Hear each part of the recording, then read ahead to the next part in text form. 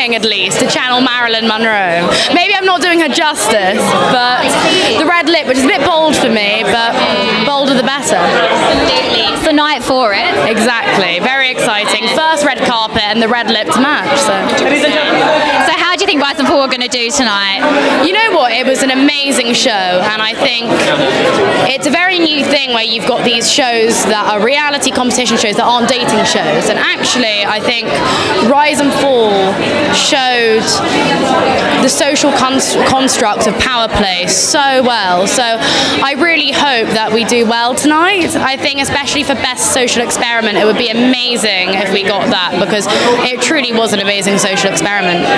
How was the experience when you were doing it? Honestly, it was because you live in the environment. You don't feel like you're being filmed, and I guess that's what made it so natural.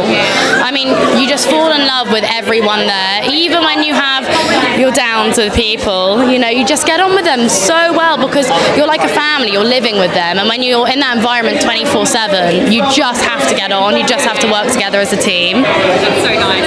So how will you be celebrating tonight if you do win? A couple of bits of champagne here and there. I'm partial to a bit of champagne, but honestly, to be with a cast and celebrating that is truly amazing. Oh, of course. Well, good luck. Have a wonderful evening. Thank you so much. It was so lovely to meet you as well. Meet you. Thank you. Thank you.